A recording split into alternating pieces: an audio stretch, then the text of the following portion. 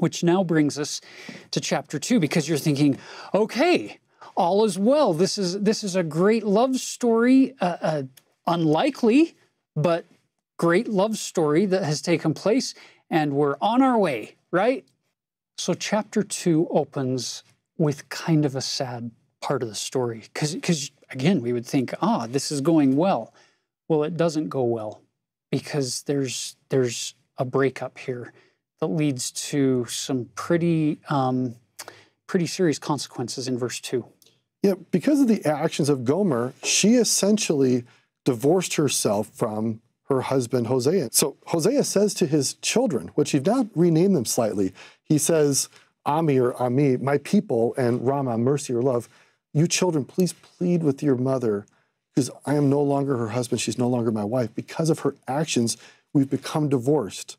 God is using this relationship between Hosea and Gomer to show that even though we may have walked away from God by our actions, he will plead with us everlastingly and invite us with loving mercy and kindness back into the covenant.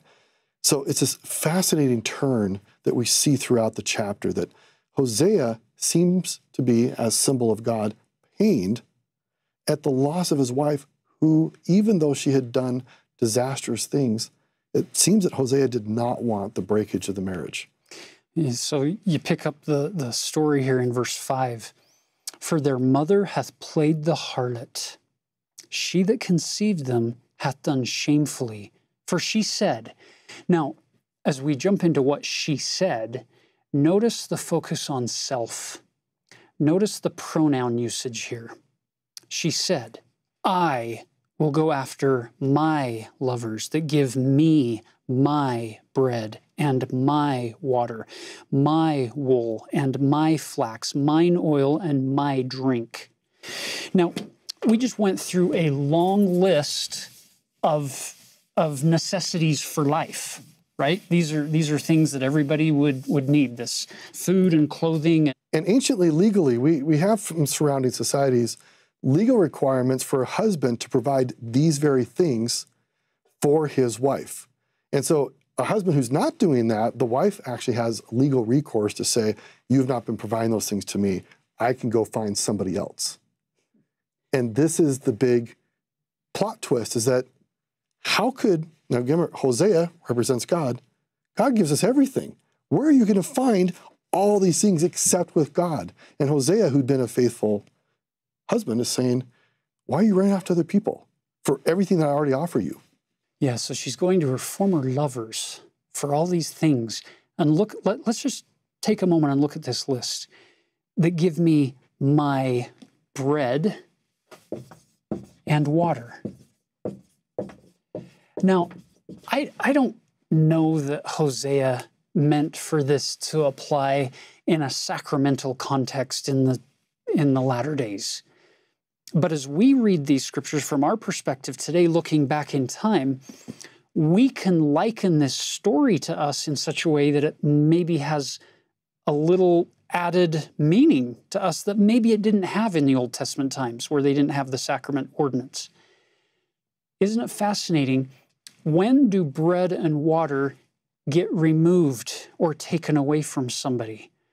It's usually only with a serious breakage of a covenantal promise or a covenantal connection. It's usually pretty major sins that cause a person not to be able to partake of the bread and water of from the source of salvation, Hosea, in this case, Jesus Christ. And so it's as if she's saying, I don't want that covenantal connection with you anymore, God.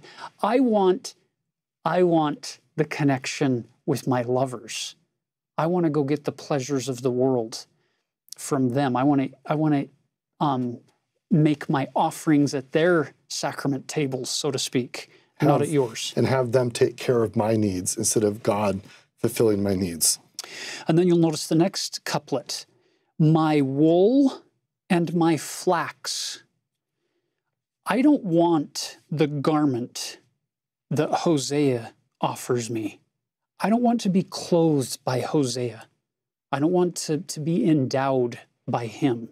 The word enduo in the Greek means to put on a sacred garment, or to be clothed in a sacred garment. I don't want his clothing. I want the clothing of my lovers, the clothing of the world.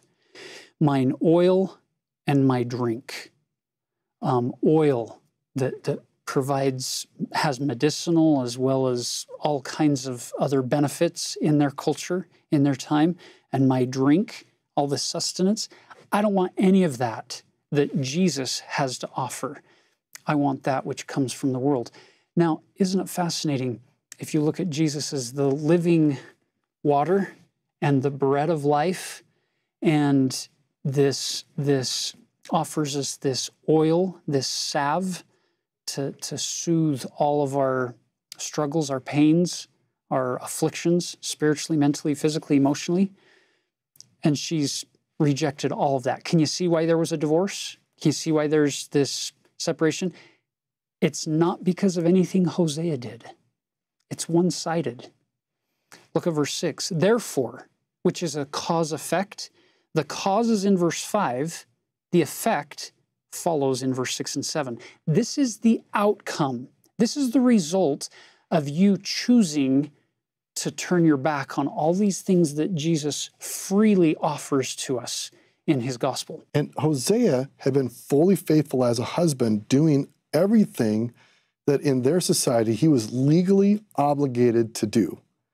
And she said, that's not enough. In fact, I don't like how you're fulfilling your role as a husband. And so I'm going to go find somebody else. Even though you're doing it, she had no cause for complaint. So because of that, here's what he's going to do. Therefore, behold, I will hedge up thy way with thorns and make a wall that she shall not find her paths. And she shall follow after her lovers, but she shall not overtake them. And she shall seek them, but shall not find them. Then shall she say, I will go and return to my first husband, for then was it better with me than now. There's this amazing concept that C.S. Lewis included in the Chronicles of Narnia. In Book 1, The Magician's Nephew, as Narnia is being created. And in that first book, where you get this new land, and then Queen Jadis has been introduced into that world, this evil character. There's a tree in a garden with a wall around it.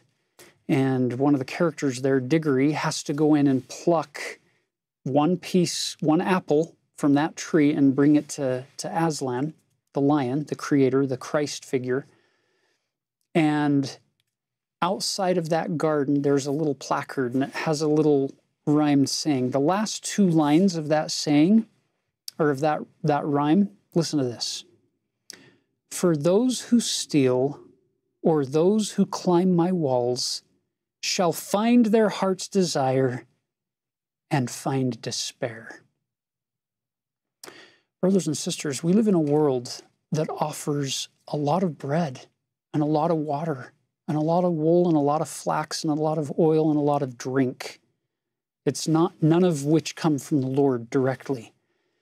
And unfortunately, we live in a day and age when it's very easy to go and get whatever your heart desires.